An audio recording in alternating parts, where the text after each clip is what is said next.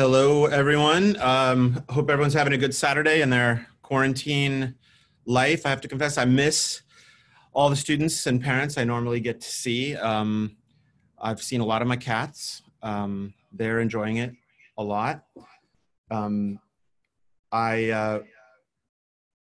me, Elizabeth, could you? I want to thank everyone for taking some time out of your Saturday to join us, and want to acknowledge that we closed our doors before the governor's request to do so. We wanted to keep everyone safe and sound. We're looking forward to returning to normalcy, but we want to do so when it's wise and proper and prudent. And so we're trying to have a lot of offerings that are online. For years, I've worked with students at a distance. I've worked with students I've never met face-to-face who are at Harvard or Northwestern Direct Med or Stanford. Now I'm working with students who I've known for years, working with them over Zoom. Most of what we've done in the last month has been very well received and very successful, but I want to talk in general about how we're all going to make this work for college and preparing to apply to college, and even those people who've been accepted to college. Colleges and high schools were the first to shut down and move things online. I've got some headlines here for you that suggest that different colleges and different high schools have had different levels of success moving things online. If we, for instance, look at private schools like Bishop's, the complaints I've had from students at Bishop's are that they only got 2 days a break, and then they were back in school. They were at home, but they were learning over Zoom. Students of mine who are at the Geffen School in Los Angeles had the same complaint. There was too little downtime. The teachers were on it. I'm a huge fan of Poway Unified and San Diego Union districts, and I have many teachers and administrators there who I admire, but they were a little slower to get going. It took about 2, maybe 3 weeks before classes were really moved online. And for San Diego Unified, as you can see in this headline, planning on starting online instruction April 27th. So some are having a lot of success, some are not. Online tends to work very well with small groups and seminar. It tends to work very well in one-on-one tutoring. It can even deliver the kind of passive lectures in colleges that may not ever really be ideal, but they're no worse off for being streamed online. The kind of education that most of my students as middle-class public school kids get, 40, 50 kids, 30 kids in a classroom, that's tough to deliver. The questions I have right now are, if you haven't had any instruction for 2 months, or even in some of the really quite excellent public high schools, Torrey Pines, I talked to someone yesterday who said some of his teachers have been doing a lot of work online and another hasn't done anything. It makes us wonder who's learning algebra, who's learning US history. I suppose you can get by if you miss 2 months of US history. I'm a little biased. I think you probably shouldn't miss it, but I'm certain if you miss algebra, it'll be very difficult to do chemistry. If you miss basic science, it's hard to do more advanced science. I think we're going to have to grapple with some really serious questions about safety of students, but also the importance of their learning.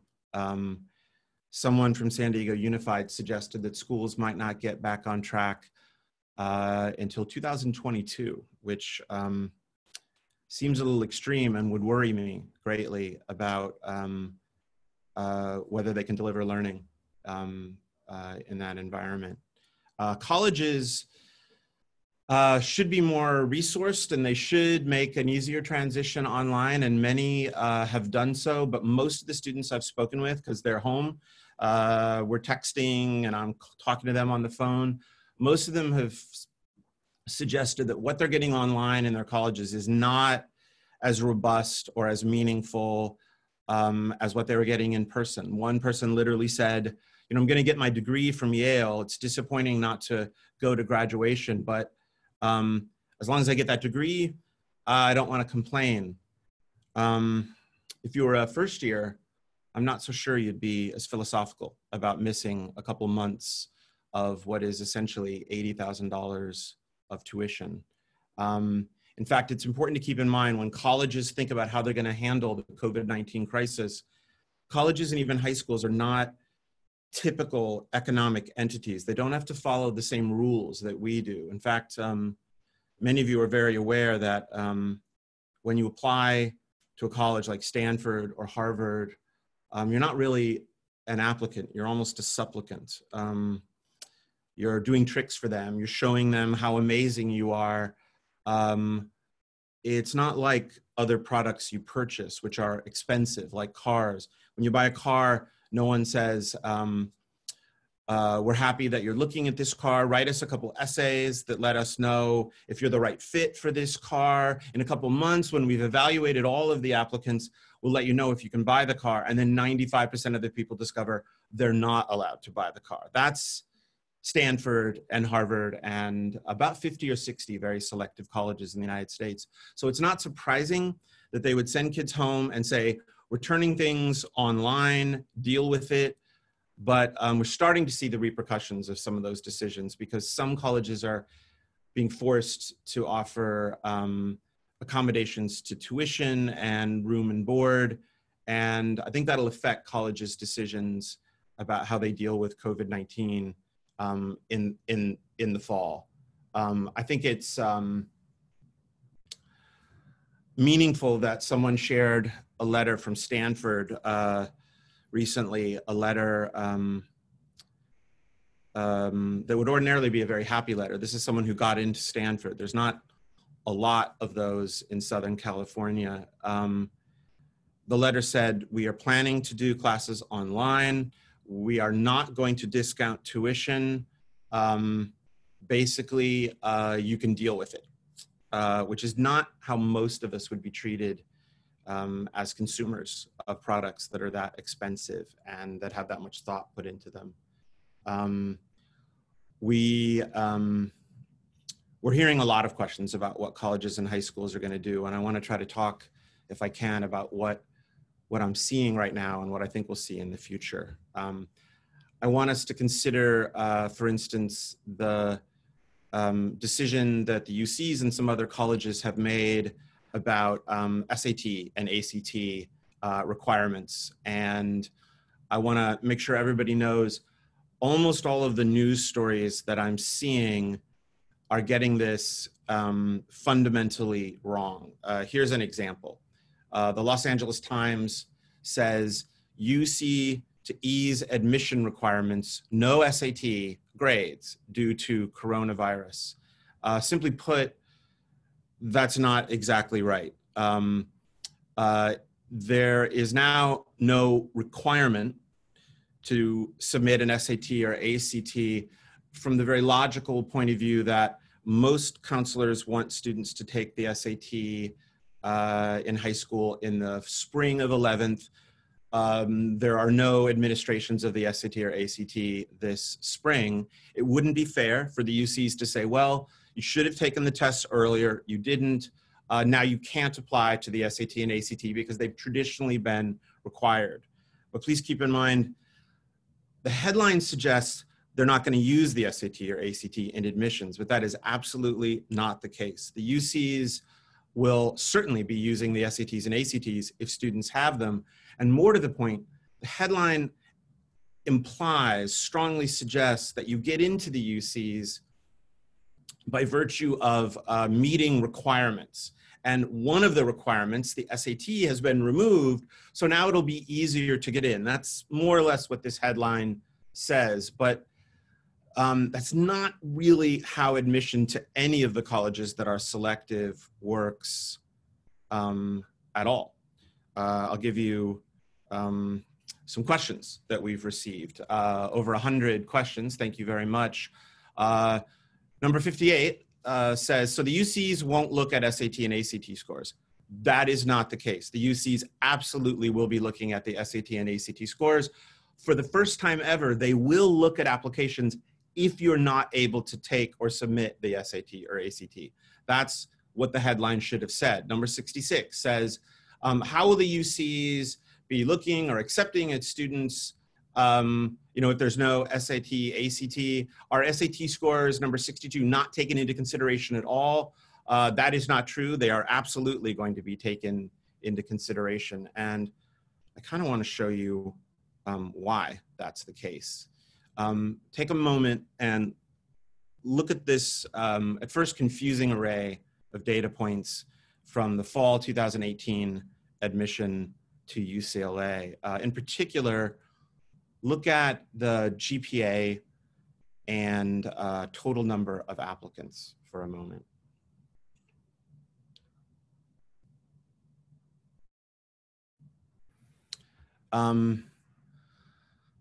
It's not a requirement that you have above a 4.0 to get into UCLA, but if you look at the data, you can see that if you are below a 4.0 by the UC calculation, which I won't go into, it's a little complicated, you are 25% likely to be accepted if you're above. That means you're 75% likely not to be accepted to UCLA if you're above a 4.0. And if you're a 3.7, 3.8, 3.9, you're about 3% likely to be accepted.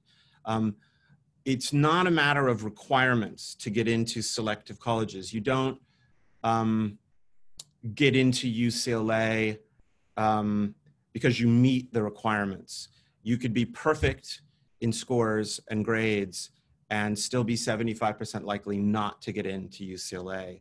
The freshman class of UCLA, before, during, and after COVID-19, will be the same. It will be 6,000 students who are entering UCLA as first years.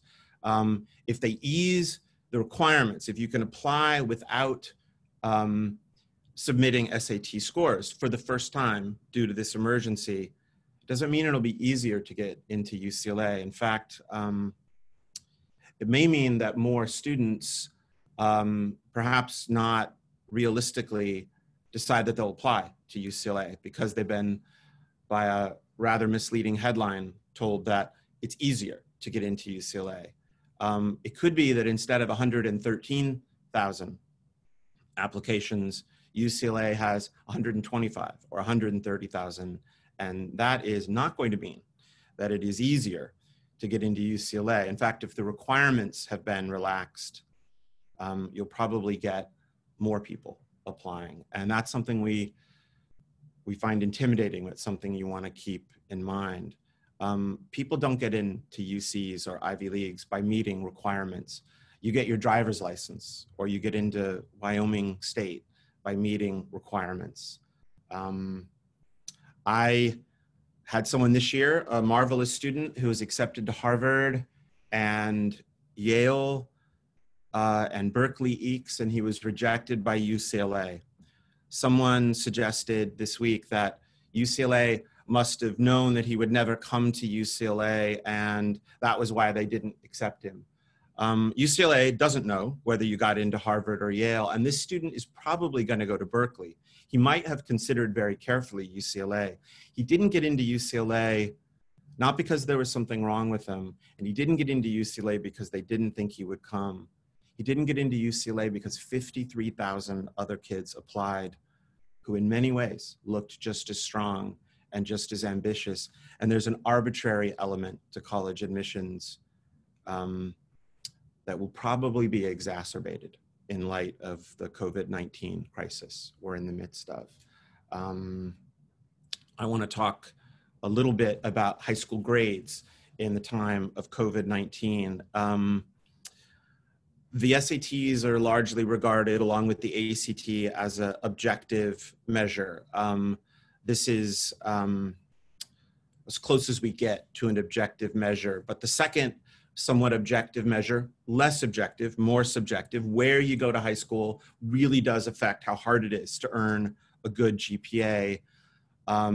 but still a cognitive, relatively objective factor would be grades.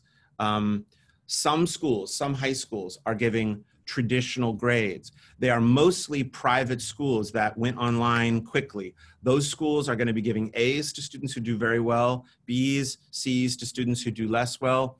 Many other schools are doing pass-fail, and other schools are giving no grades or giving everyone A's. So a reasonable question to ask would be, if both of the cognitive factors, grades and scores, are now volatile, if some kids are being held to a very high standard where they have to do very, very well to get A's, and other students get automatic A's, a reasonable question would be, how are colleges, Ivies, UCs, selective colleges, going to make admissions decisions? In fact, someone asked a question number 42.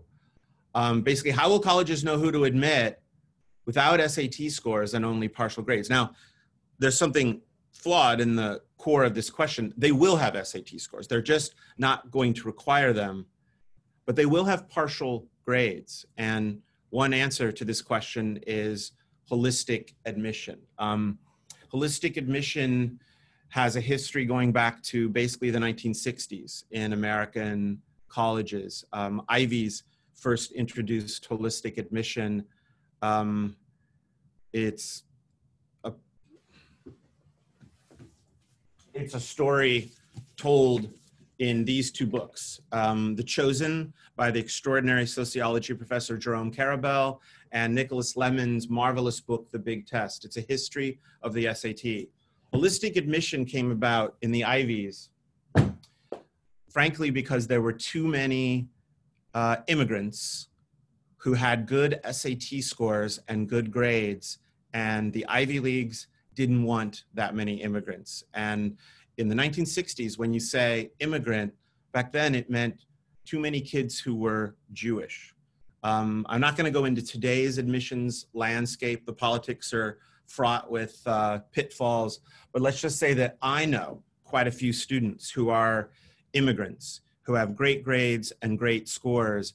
And if that got you into Ivy League or UCs, this would be a very simple project. But in fact, holistic admission has become the trend across almost all selective colleges. Holistic admission, as the name suggests, is meant to look at the whole person, cognitive and non-cognitive factors. So an important question this year, and maybe going forward, is going to be, if the SAT and ACT is not an absolute requirement, although I expect the vast majority of people applying to most colleges, even this next year, will submit SAT and ACT scores. If grades are not a reliable factor right now, then viewer question number 19, what do the UCs look for in applicants? That's a pretty good question, because traditionally, I would show some statistics like those I just shared with you. If you want to go to UCLA, you better have good grades. There are other statistics buried further in that I didn't share with you. You can see how many APs you probably should be taking to have a reasonable chance of getting into a school like UCLA. You can see that you have a chance getting into Berkeley and UCLA without great SAT or ACT scores, but you can see how much of a chance. It drops off in tiers pretty steeply, depending on your objective cognitive factors. But as many of my students, as my clients, my families know, even this year, and almost every year, I've had students get into Berkeley who were lower in some of those numbers. That's because Berkeley, like Harvard, is holistic in its admissions approach. They will look at many factors. If you have a learning disability, if you've had a family challenge, Berkeley will take that into consideration. So one answer to how will admissions look in light of COVID-19 is it will be more holistic. But we want to keep in mind, holistic is supposed to mean the whole package, the whole piece, scores and grades and cognitive factors, and then non-cognitive factors, your leadership, your life experience, that spark that I want my students to have. It's very unlikely that colleges will completely cut off the cognitive factors, even though headlines somehow suggest those aren't going to be required. I'm pretty sure that most universities would like to know, can you read something that's challenging and difficult? Are your grammar skills where they should be? Can you do algebra? And I'm worried that if kids over 2 or 3 months are not learning algebra, for some kids, the answer may be no. And so I want to make sure kids are taking advantage of this time if they have the ability to do so. And I applaud teachers who are really on it and using Zoom and online options to great effect. I want to talk a little bit about how you will market yourself to colleges in the time of COVID-19. You are certainly going to want to talk about what you've done and all of the activities that you're involved in, and you will absolutely want to talk about hardships or difficulties. But one of my concerns is that some college admissions people may emphasize very heavily hardships and difficulties, and I don't think that's wrong. I think that makes sense. But many of my students are middle class. Their parents had significant hardships and difficulties and overcame a great deal. And they tried their very best to make sure that their children have a safe, comfortable, nurturing environment. There's a part of me that considers it not quite fair that students might be punished for not having a sad tale to share. I'm not sure that that should be a requirement to get into college if we're thinking about requirements. And a very important and tough question to answer is, okay, what should my student be doing then to improve these non-cognitive factors, activities and extracurriculars? Because of course, many summer opportunities have been canceled. Now, it's a wait and see. It may well be that flattening the curve has been effective and people will be able to, using some common sense and common safeguards, participate in summer activities. But I would say many students are looking for things they can do online that might have been less attractive options before. And many students we work with, I met them in the 9th grade or 10th grade. And so for a year or two, they've been thinking about how they want to present themselves to colleges to show the UCs and Ivies that spark, those interests, those passions. And those students are probably not poorly positioned for the current moment. If you haven't thought about how you're going to market yourself in a holistic admissions environment, it's probably a good time to start thinking about it. We have a question that is, what are we going to be doing for SAT and ACT testing this summer? I have thought about this a great deal, and the answer is twofold. We are preparing for the possibility that we'll do in-person classes, and we've made arrangements to conduct them in our offices in Forest Ranch and in Carmel Valley, but we've also made preparations to assume that we would do classes online. We've learned a lot over the years about working online, and so we've adjusted our summer program to be more seminar style, to have smaller classes and a lot more interaction. And with great, after great consideration and thought, I've made the decision that for all of our summer students, if we are in fact doing online work, I'm going to give them, if they're in the intensive classes, $1,000 of free tutoring, one-on-one online tutoring. And if they're in boot camp or 1636 goal, I'm going to simply give away $2,000 worth of online tutoring. I think what we do online is very strong, and what we will do this summer is strong, but I want to make sure parents know that as a hedge, for students who don't connect online in our classes, we're adding significant one-on-one instruction.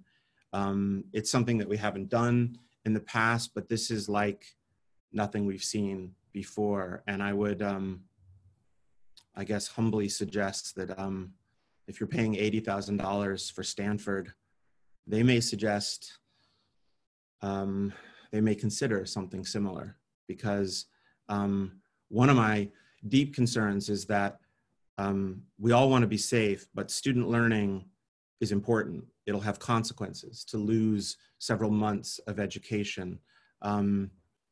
I don't think we would tolerate someone in med school missing 2 or 3 months of the curriculum. I'm not sure I'd want that person as my doctor.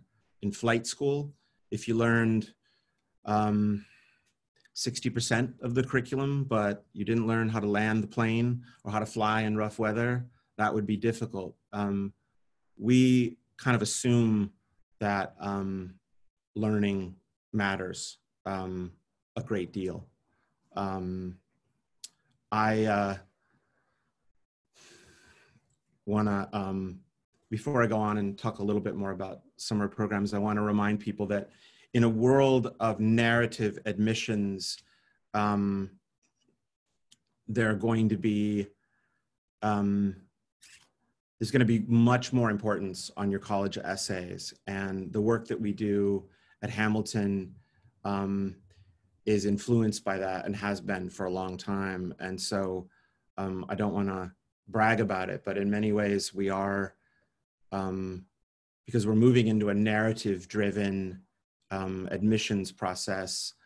I think that our position as experts in narrative can be and has been and will be helpful for our students.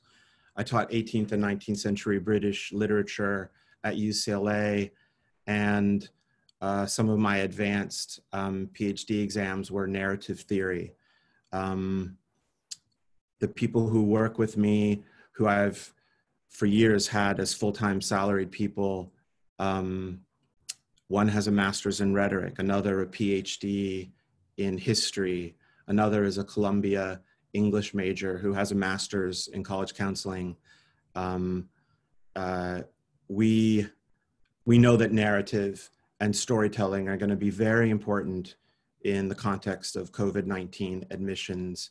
And again, I don't want to be unseemly, but last year, 81% of our students we worked with for college got into Berkeley. Berkeley's admissions rates, depending upon major, are more like 5 to 15%. So we're good at finding a story that's a true story and that is your story. Because if colleges will miss the SAT and ACT, miss grades from some students, you better believe they're going to be focused on stories. This year, I'm proud to share 25%, more than 25% of the students in this part of Southern California, the counties that are in the South, who are accepted to Harvard, were Hamilton education students. I'm very happy for them. None of them got in because of athletics or donor status or legacy status. They all got in largely because of their stories. Because I promise you, the grades and scores, they were good, but they weren't better than people who didn't get in. It was a very story-driven process. What you do this summer is limited. You're not going to be able to travel the world, most likely. You're probably not going to be able to create or build or even attend some of the programs, but you would want to look for online options that tell a story. I want to give you just a little bit, I don't know if I'd say advice, maybe just some observations I've seen over the years in terms of strategies and tips in times of crisis. In 2008 and 2009 and 2010, I saw some things happening in college admissions that are probably worth thinking about. In 2008, 2009, I had families who were certain they wanted their daughter to go to MIT, and we worked very hard to make that a possibility. And in one instance, this young woman got an acceptance to MIT, but the family lost a considerable chunk of their savings in the Great Recession. There was unfortunately divorce and further expenses, and she ended up choosing to go to Berkeley and was very happy there, very successful. But she made a spot for someone who was on the waiting list at MIT.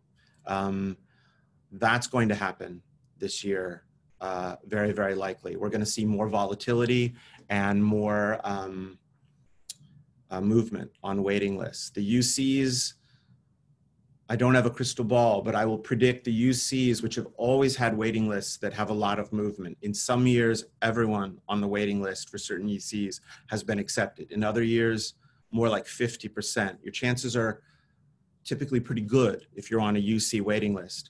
I'm gonna not go out on a limb, but predict that as the economic turmoil created by COVID-19 unfolds, we're probably gonna see that the UC waiting lists will be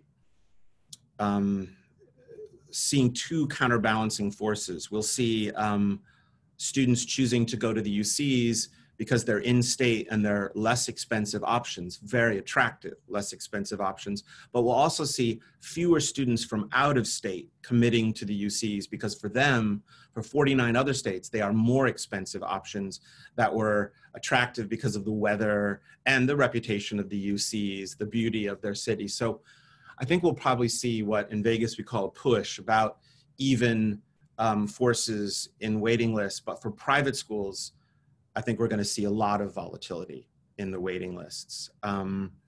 For many students, I think we're going to see colleges using merit awards in the next year or two very aggressively to try to recruit the best students, because some colleges have $1 billion in the bank, and you want to consider the way you get merit awards from these colleges are first and foremost your scores, your objective scores on the PSAT, the National Merit Finalist Award, semifinalist, in fact, is one of the key indicators for many colleges in terms of determining merit scholarships.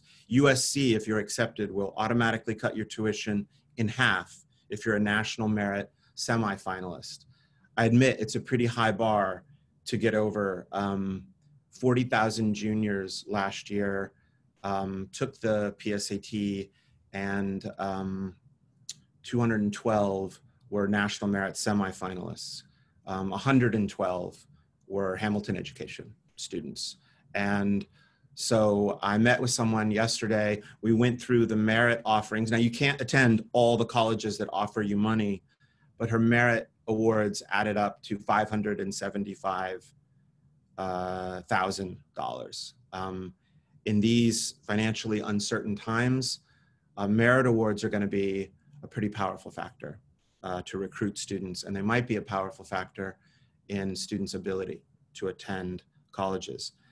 Colleges that are very rich will still have money and still be rich. I would predict, based on past years, that the UCs will probably have funding issues based on the effect of this crisis on the tax base. And I taught at UCLA during some of those years in the 90s. It will affect class sizes and your access to resources. I'm still a huge fan of the UCs, but you might want to consider if a private school that's in not such an exotic city offers you $180,000 to attend, and your dream is to go to med school, You may find a school where 30 people are in organic chemistry and they're paying you to go, and there's a named scholarship that will be on your curriculum vitae forever. You may find that is a very, very tempting offer. Again, I'm not wanting to make predictions necessarily, but I think it's likely that for many people whose dreams came true this year and they can attend an Ivy League school, they can attend a school like Stanford, they can attend a top liberal arts college. If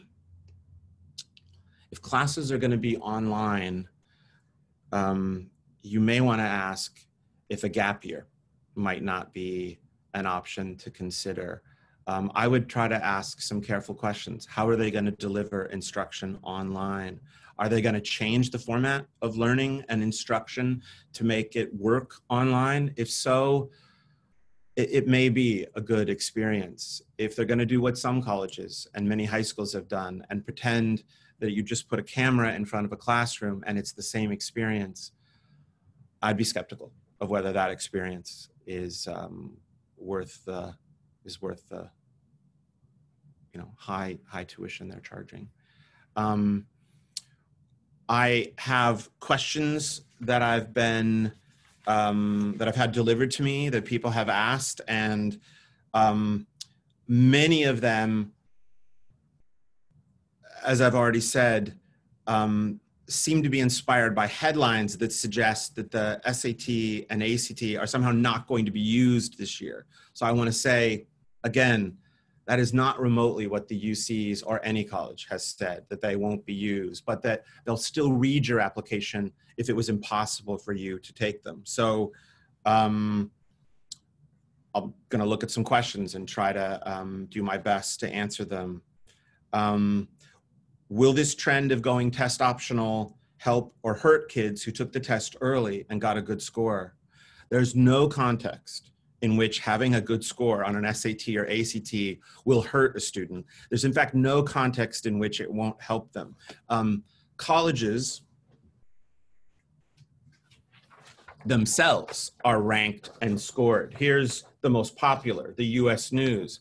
Take a guess how US News makes these rankings. One of the factors, an important one, is the average SAT or ACT scores of the students who are accepted.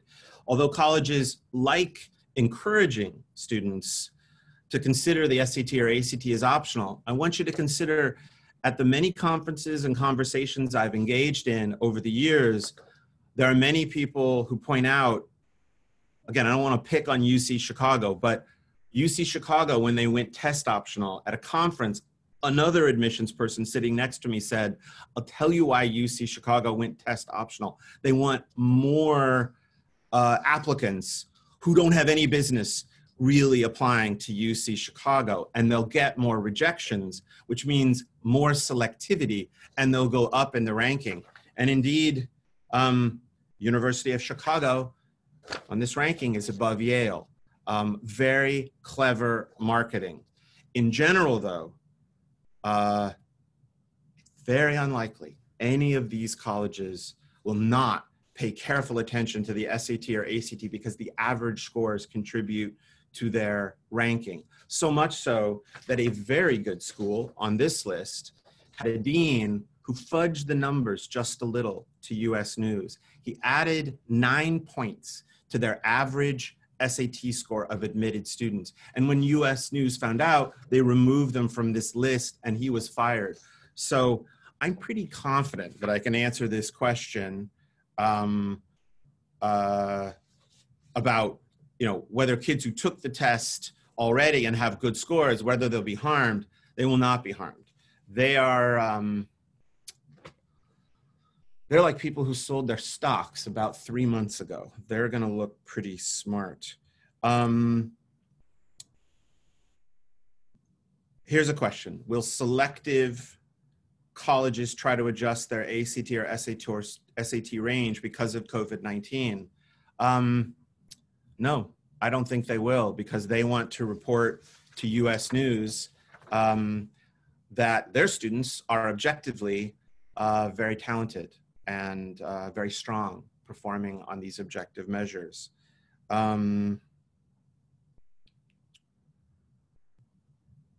Let's see. Here's a really good one. Some schools explicitly said lack of SAT will not hurt admissions chances. Should we still try to take the test and submit? I would say you should take the test and submit it because, again, some schools have told students the SAT is optional. And when you really look at how they make decisions, the SAT and ACT are unlikely to ever be truly optional for middle-class students who go to good schools and have the advantages of 2 employed parents and excellent teachers in their school district.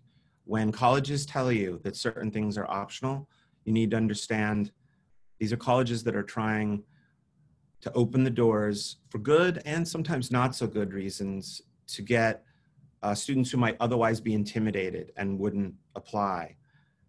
Those are not typically students at CCA or Westview or Del Norte or Bishops. Let me see if I have one more question. Is there going to be SAT prep during the summer? And if yes, what will the format be considering COVID concerns? Again, the format is, if we're allowed, if it's deemed safe, we'll have in-person classes. I miss teaching. It's natural Prozac. I love it. If we can't do that, we've already built out extensive programs that change the format of our classes to be smaller, more seminar style, and simply give everyone one-on-one tutoring, because I'm pretty certain colleges and high schools, some of them who are forward-thinking, can make this work, but I'm absolutely certain that one-on-one tutoring is very effective over Zoom and Skype because we've been doing it for years. In fact, some of our perfect scores, out of 162 perfect scores, some of them are one-on-one tutoring conducted in that way. I want to see if there's a final question. Do you think colleges will decrease tuition if fall classes are online? I know that Stanford doesn't plan to. We'll have to see what colleges will do. You may ask them, would you consider giving more small group, more one-on-one work in your college? That's what we've chosen to do. And I do look forward to seeing students this summer, whether it's in person or online. I know I'm going to be busy either way, just depends on whether I'll be staring into a screen or whether I'll be stomping around a classroom. I want to encourage people to submit further questions. We'll do our very best. This recording will be posted online, I'm told. Maybe you've noticed my hair is grayer and longer. I think for many of us in my age bracket, that's what this quarantine has done. I want to thank Maella and Brandon and everyone who's helped us with our online transition, and thank our students and families who've reached out to us, and congratulate our students this year. It was, I mean, there's always excitement and heartache in mixtures in college admissions, but from the point of view of some of the most desirable colleges, it was a really good year this year. And I want to congratulate everyone whose college dreams seem to have come true, and encourage everyone to keep working toward those goals. We don't know exactly what the next couple months will hold, but I am certain UCLA will not have more people in their freshman class. Harvard will not have more people in their freshman class. They will simply need to look at additional pieces of information to decide who those people will be. And if you want, I can try to reach out and see if some of the students who are there could share some of their insights about the path that they took. Everyone stay safe, and try to make the most of this, I would say read a book. We actually have a book list on our website. Thank you, everyone.